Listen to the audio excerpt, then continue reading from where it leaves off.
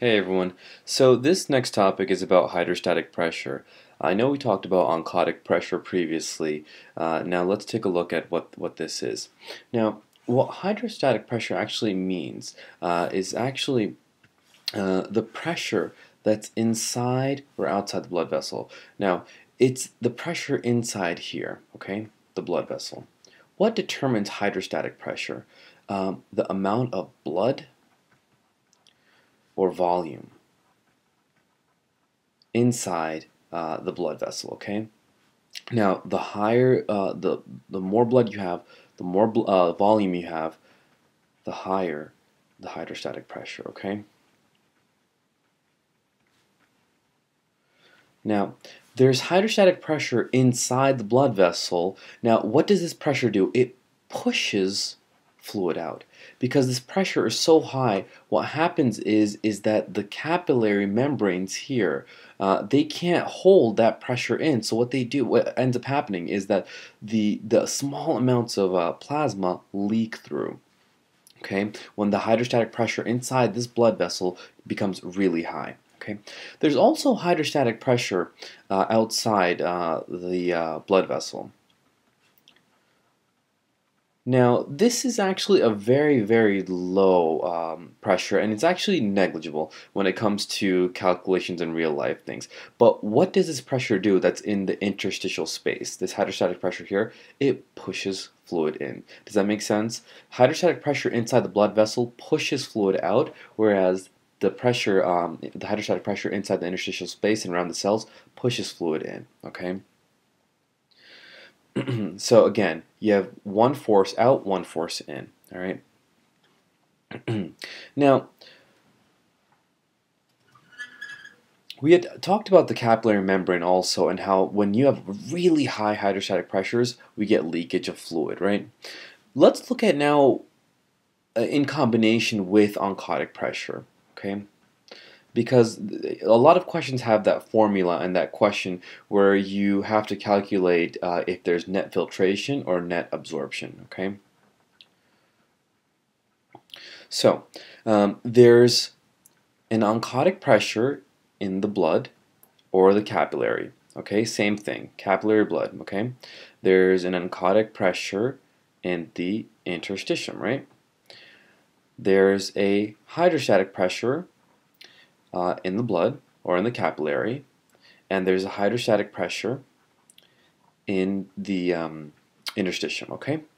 Now, the really easy way to do this calculation is to just give it a positive or a negative value, okay? What do I mean by that? If it's positive, that means that it's going to be pushing the fluid out.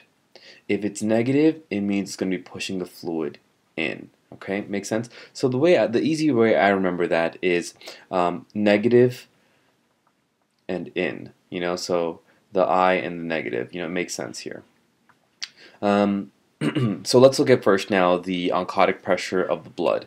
What does this do? Does this bring fluid in or does it push fluid out? It brings fluid in. So what do we give it? We give it a negative value. How about the oncotic pressure in the interstitium here? What do we give this value? What is it doing? It's bringing fluid out, right? So what do we give it? A positive. How about the hydrostatic pressure of the blood? This is a big positive, right? Because it's pushing fluid out. Now, how about the hydrostatic pressure in the interstitium? This is a negative. It's in, okay? Now let's do a really, basic sample question here, and just giving it some values. Let's say they give you a question. They give you a long paragraph first about, a 44-year-old male who has heart failure, etc., etc. They give you, all this information. At the end, all they do is they just give you these numbers. They say, well, the oncotic pressure in the capillary, which is the blood, is 5. Okay, they say the oncotic pressure in an interstitium is 2. The hydrostatic pressure of the blood or the capillary is 10, and the hydrostatic pressure of the interstitium is 4. Now, instead of using that really complicated, the net filtration formula, which has that whole, the PC minus PI, and then you do the parentheses. Don't do that, okay? Just take these four numbers that they gave you. I have my positives, the 10 and the 2, which is equal to 12, right? And I have my negatives, the 5 and the 4, which is equal to 9. So 12 minus 9, okay? Easy as that, okay? So that gives me a pressure of 3. Now, the point of this is this 3 positive or negative? It's positive, right? Because the positives outweigh the negatives. You see the positive was the 10 and the 2, which outweighs the negatives here. So if it's positive, again, let's go back now. If it's positive, we have net filtration. That means that we have a pressure that's actually pushing fluid out. It's pushing fluid out. There's net filtration, not net reabsorption. Okay?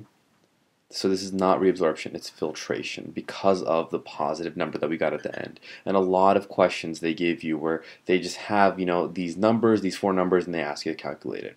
Okay? Now, the next thing here that we have to talk about is that there's also another factor in the formula called Kf. Now, what this is basically the filtration constant, right? Okay, and this constant number, I haven't seen a lot of questions where they actually give you this and ask you to calculate something, but you have to know what it means, okay? It basically means the permeability of the capillary, okay? So let's take a look at a capillary here. And we see that this capillary, and if we actually, microscopically look at it, we can actually see, the membranes here, okay? There are thin membranes, we have your basement membranes, we have the fenestrated, epithelium. It's basically all those things that make up the membrane, right? Now, what determines the permeability of a capillary? Well, how loose are the fenestrations? How loose is the basement membrane? So give me some type of disease state or something that would increase my permeability. Well, I would have to have something that would damage the fenestrations, damage the basement membrane. Right? What's something that can damage the basement membrane? Burns. Okay? Burns, heat. What it'll do is basically damage your basement membranes. It'll damage all of the the epithelium here, and what will happen then? My permeability will increase, right? Because the holes that are here will just increase. All that's really happening is this.